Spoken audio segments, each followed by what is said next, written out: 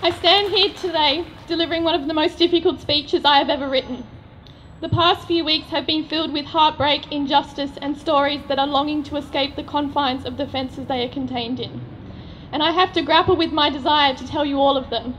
I have never felt a more pressing or urgent time or sense of responsibility to tell them than now. I deliver this speech to you today with the voices of a man in Yongah Hill Detention Centre who has been denied as a refugee despite having Taliban bullets still physically embedded in his body, in the back of my mind and at the forefront of my heart.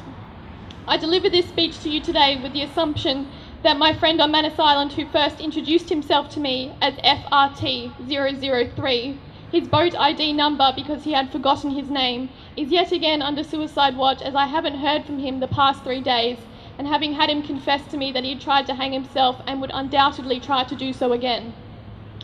I deliver this speech to you today with the knowledge that last week an asylum seeker on Manus Island tried to electrocute himself, and another put his head through a glass window.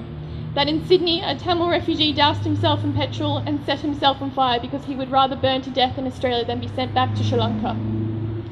I deliver this speech to you today with the knowledge that there are 2 Syrian men in Manus Island Detention Centre who have been on hunger strike, depriving their bodies of food for the past 60 days. That symptomatic of starvation, their bodies are breaking down their muscles, their organs, their nervous system, and that the beat and strength of their hearts grows fainter with each day.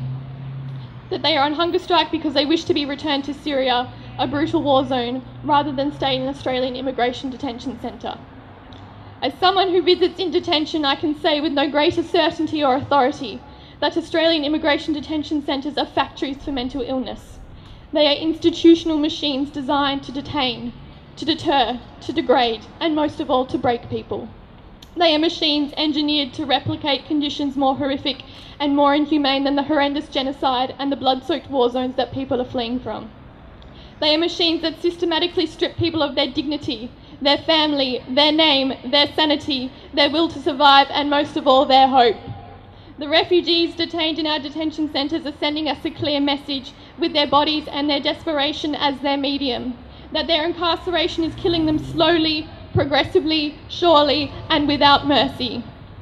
It is up to us to respond to this call. In the words of Mario Salvador, there's a time when the operations of the machine become so odious, makes you so sick at heart that you can't take part.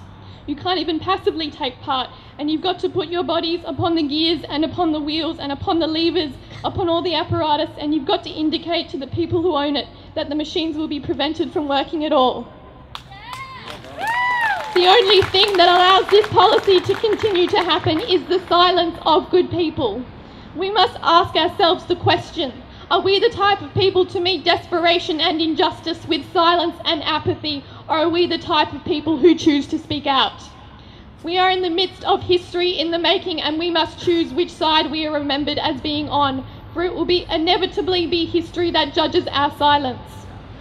I have seen the horrors of detention, and I am sickened, and I choose to be silent no longer.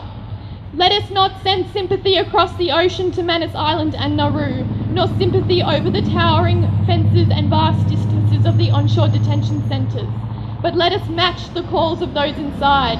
Let it be our voices that the refugees on Manus Island hear over the racist rhetoric of the government and the media.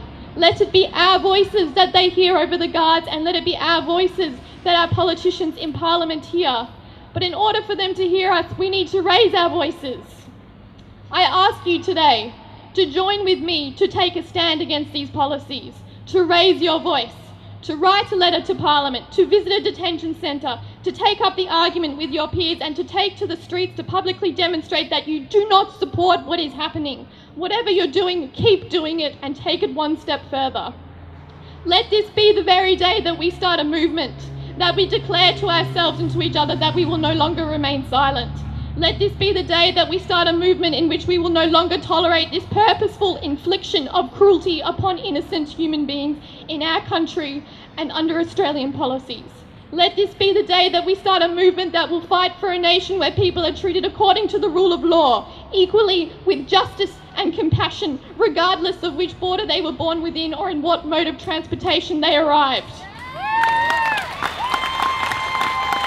For the sake of every man, woman and child in Australian immigration detention, let this be the very moment that we begin a movement that fights for their freedom as if their freedom is inextricably bound in our own freedom.